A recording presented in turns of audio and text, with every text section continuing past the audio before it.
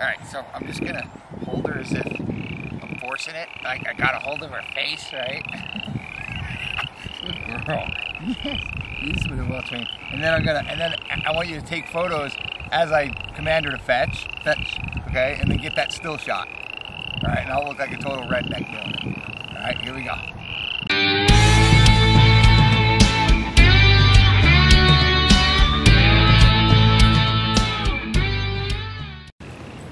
Hey folks, Marty Golden out at Fly Creek Kennels. This video is going to be about how to properly force fetch your dog.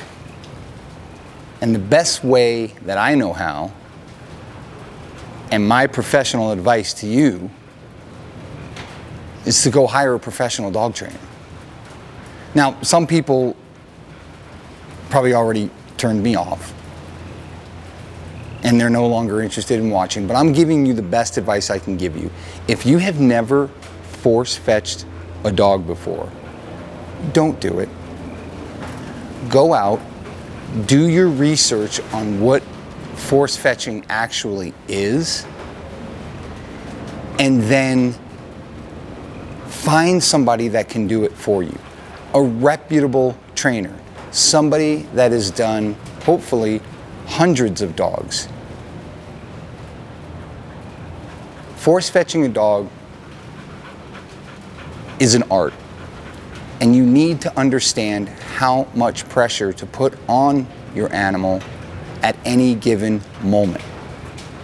If you've never done it before and you're trying to watch a video on YouTube on how to do it, or even one of these professionally graded videos on how to do it, you're never going to understand how to truly do it.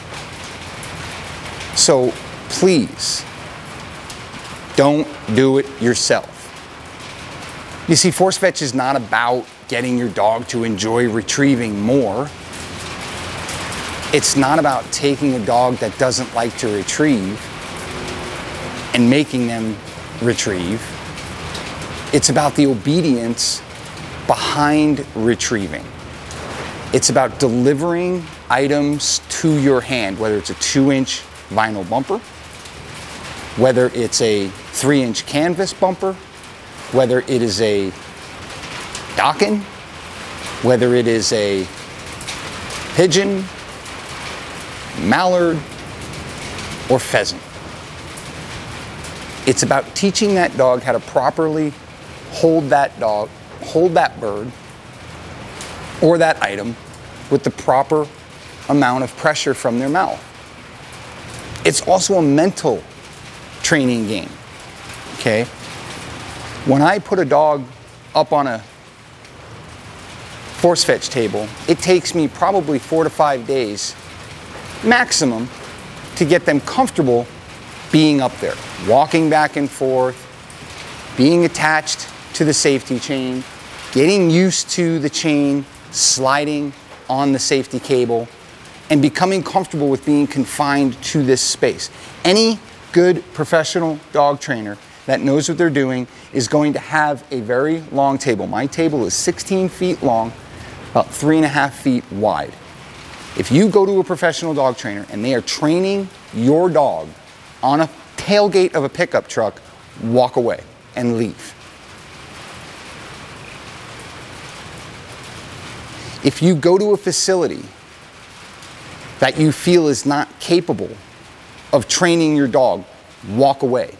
This is one of the most important prerequisites to so many behaviors that you're going to need your dog to do down the line. If you want your dog to be reliable at learning how to retrieve doubles or triples, they have to have a solid delivery to hand. That begins with a good force fetch. If you're going to work on handling down the line and you need to do an exercise like force to the pile, you need to have a dog that is properly force fetched. Diversion birds. To help teach a proper diversion bird, a solid force fetch is necessary. Why? Because you don't want your dog switching, dropping one bird and picking up another bird. That's the whole point behind a diversion. Finish the job at hand, bring me the original bird to my hand, and then go back out and get the other bird.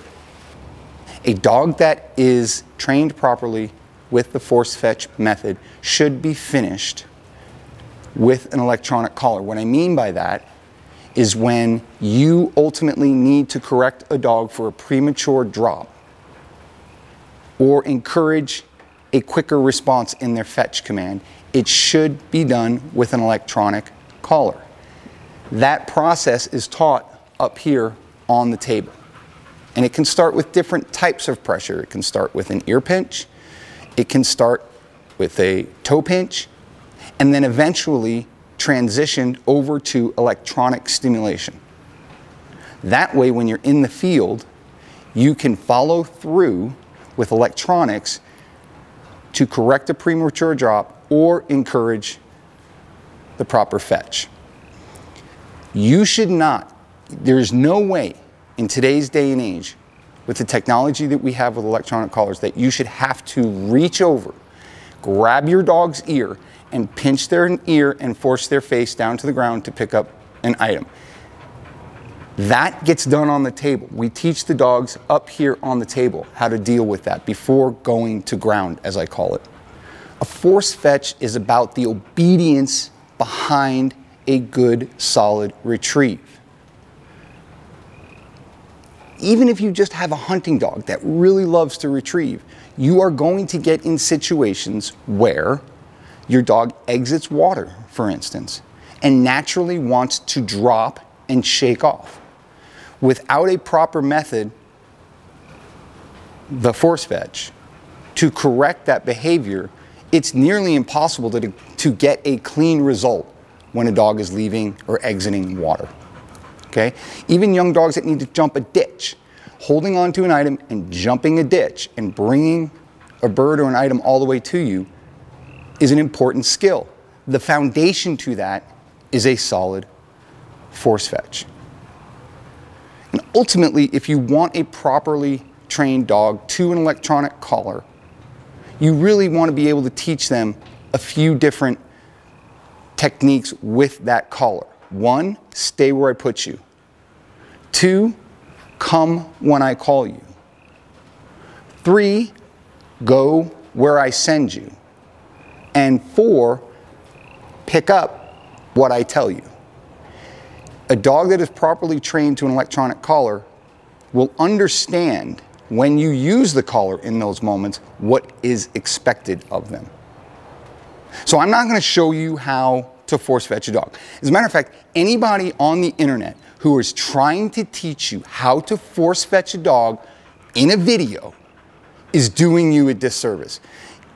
You got to think about the alternative motive.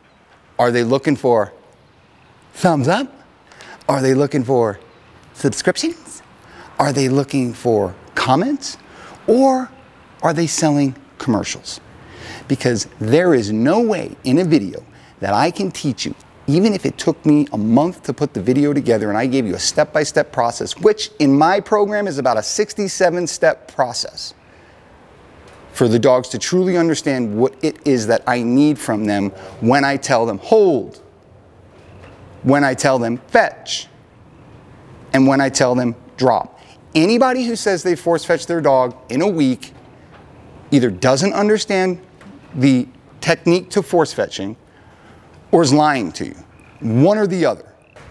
So when you're looking for a trainer, I want you to find somebody who has, again, a reputable reference list and check it. Call people. See how their dog was at the finish line. What kind of attitude did they have when they got home and started working with their owners? It should be a good one. A good trainer has at least got to have trained 10 dogs on the force fetch. And those 10 dogs should have been supervised by somebody who's trained hundreds of dogs on the force fetch. I will tell you as a pro, it is probably my least favorite part of training gun dogs, hunting dogs, game dogs. It's a pressure-based system, and it's tedious. It's a step-by-step, and every one of these dogs is slightly different. So we have to understand exactly what type of pressure to put on them, how much pressure to put on them, when to stop our session, how many sessions we need per day in order for that particular dog to be successful. Another thing I'd like to say is some dogs aren't designed to be force-fetched. Some dogs do not handle the pressure of the force fetch well. And you could ruin your dog. If you have a dog that doesn't already love to retrieve, and you want to work with that dog at a higher level or a really solid hunting dog, your dog does not like to retrieve, my suggestion is you go get a new dog. And I'm not trying to be a jerk. Hang on to that dog. Save that dog as a pet. Make a great companion.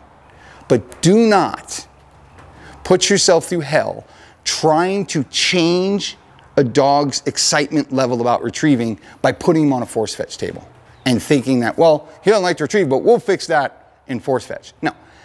What I tell my clients is when their dog is sloppy about bringing an item to me and they're not delivering it right to me and they're dropping it at my feet or they're dinking around with it or they're running around, that's when I tell them, don't worry, your dog has great excitement for retrieving. I can't teach that. But I can clean up the obedience and get them to bring it to me better through the process of force fetch. And in my program, it's anywhere between 4 and 6 weeks. That's how methodical and thorough I am about this step. The least favorite step to train, but in my opinion, the most important because of the fact that it is the prerequisite to all the things that I mentioned. So, please, like, subscribe, share with your friends, comment. I'm sure I'm going to get plenty of those, and I'm looking forward to them. But whatever you do, do not force fetch your own dog.